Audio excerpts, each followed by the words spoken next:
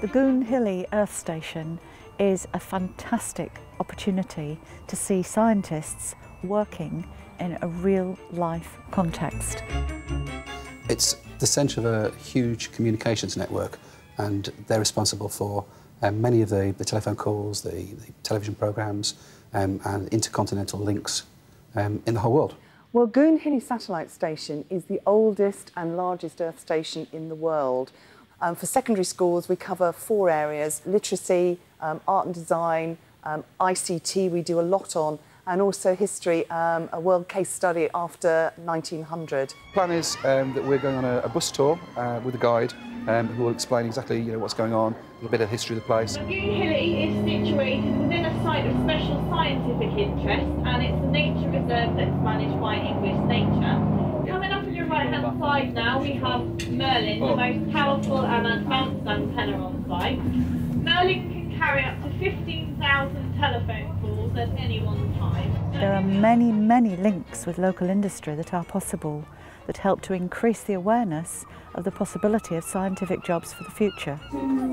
We saw a film and it showed us what happens in a television centre. They have some free time, they're going into the visitor centre, there's some interactive stuff that they can work on.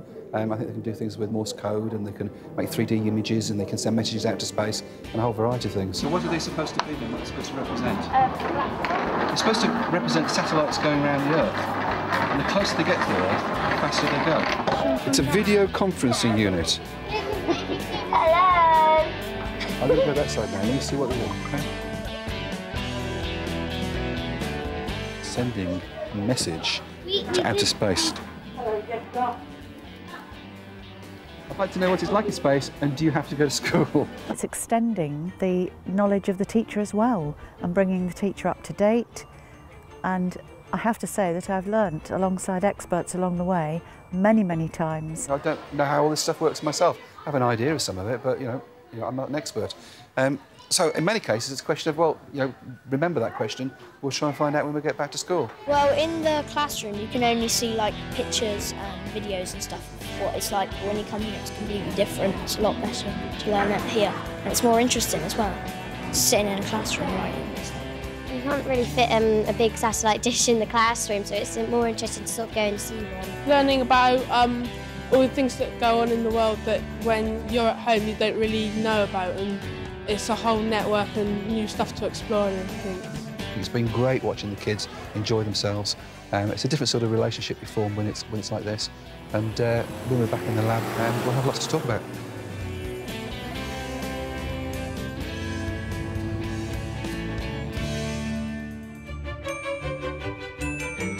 This is a trip to the National Space Centre at Leicester, an absolutely superb day's outing for these students. They lose themselves from the minute they get into this building. We wanted to take a trip for Science Week, and we decided that the Space Centre was appropriate for what we teach in Year 7, especially since we're doing the solar system and beyond topic. It puts into context the science that we do in school. The students are going to go and investigate a comet in more detail, essentially to give us a better picture of what comets are really like. The space station is going to be in orbit at a height of about 400 kilometres, and we do actually have to dock with it, so it will take us a couple of minutes to get there, but it shouldn't be too long.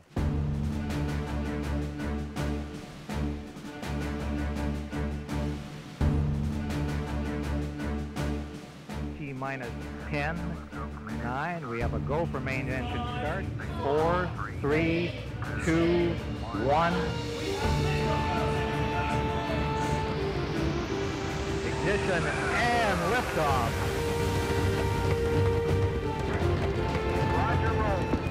Roll program initiated, Houston now controlling. Confirm, we have SRB step over. Roger, copy, loud and clear.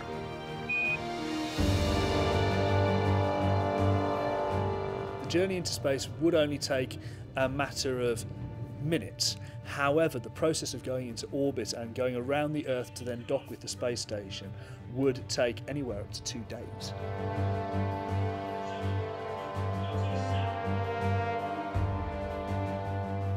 To be able to totally immerse the children in this sort of learning experience is just out of this world. Medical team, That's what MED stands for. You're going to be making sure we're all fit and healthy. Test yourselves first, and then you can start on other members of the crew. Space Station, this is Mission Control. I have a message for the MED team. Over. Communication skills are extremely important. Not only do you have two groups separated effectively by the void of space, they only have really two main lines of communication. A communications officer who does verbal communications and a data officer that does written communications. MED team, can someone come over here please? Mission Control, this is the space station. We are ready to receive. Over. It means that they have to think very carefully about the message that they're trying to get across. They have to present it properly. It has to be short, concise, clear and written properly so they can actually have it read by somebody else. We are ready to begin recording your results. The experiments are mainly geological and biological. In the glove box are some space rock samples, and the remote officer has to perform basic experiments to determine their composition. Back at Mission Control, their counterpart will analyse the data and find out what the rocks are. The meteorite one is grey in colour. The tasks that they do on there are things that they might actually do in class, but they were put into a real life context for them to give the science some meaning. Did you hear that, Maid? For the mission controllers, their job may seem less exciting, but if you have a bright group of kids and they are working effectively with the material that they've got, it can get very tense and very exciting. If the mission controllers aren't doing their job properly, then theoretically the lives on board the space station could be in danger. But if you're working with a capable group, then there are all sorts of other things that we can throw in to keep them on their toes and to test their mettle, as it were. 3%. Ladies and gentlemen, there's a problem. Can I have your attention for a moment, please? It says there's an oxygen emergency kicking off. We're losing oxygen rapidly. Now, this is going to be an issue for the LS team to sort out. Mission Control, this is the space station. The message for the LS team is we are losing oxygen. Help us to solve this problem. Over. Oh, good, good, good. 5 seconds left.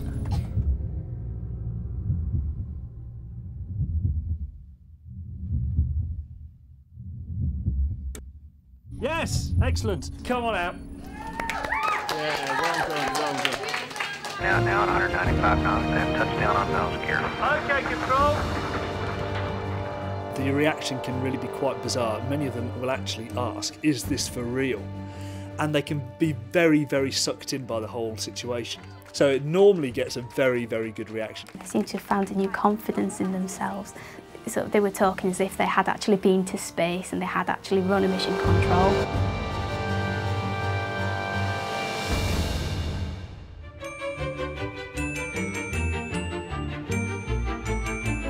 This trip is to the Field Studies Centre at Dale Fort. It's a residential course, and even though it might seem daunting to some members of staff, with careful preparation and the right frame of mind and the right rapport with the students, it is a truly memorable and valuable experience.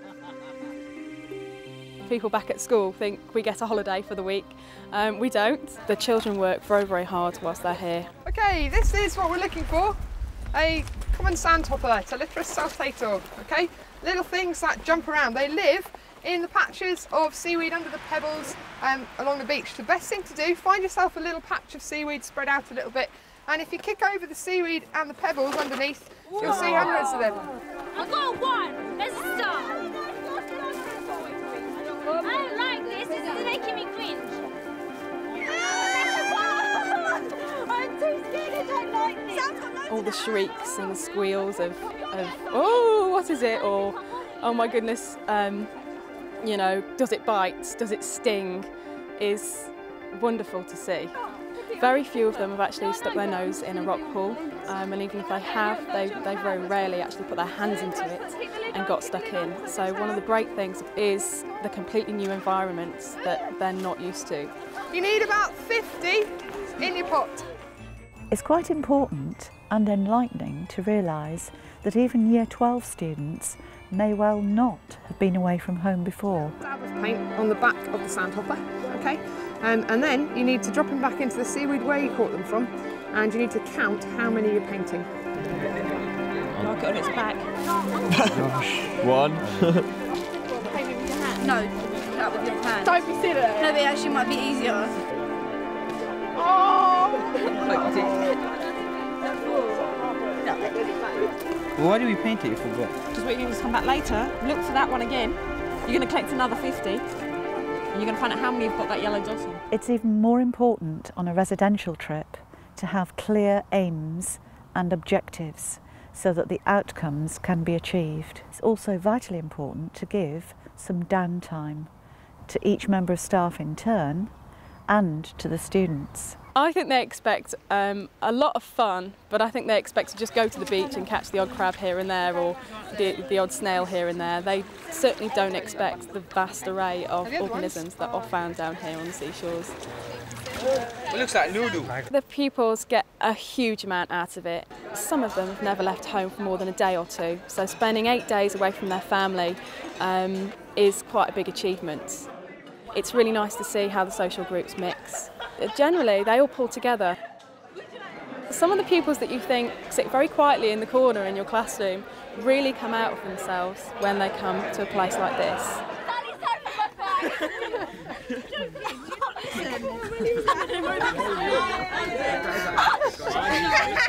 What I'd like you to do is put your quadrats together, get your group together, find yourselves a point along the tape, spread out so you've got a bit of room between the groups, and sample what you've got present at site number 1. Today we are at the Gan salt marsh. It's the mouth of the Gan estuary, and what we've come to study is the concept of succession, how vegetation changes in the plant and animal communities with time. What we'll hopefully demonstrate is how we've got evidence for every stage of succession. So we've got the migration stage down at the bare mud at the estuary, right through to the climax vegetation stage at the top of the Pickle Ridge. There. So you notice that the amount of vegetation has changed, and also the types of vegetation have changed as well. If you take the cross-section of the leaf, it looks like a gutter or a C shape in cross-section. So you've got sea plantain there as well. Okay, so loads of new species. The reason we come to Dalefort is because it's such a beautiful place, and as well as the people here being very caring, very considerate and fantastic at their job, it gives us a great opportunity for the Year 12 students to prepare well for the Year 13 course, and their coursework is done here. Running trips, be they day trips or residential trips, are very, very rewarding. There are enormous benefits in taking students outside the classroom to learn about science and everyday life. We can't recreate that in the classroom.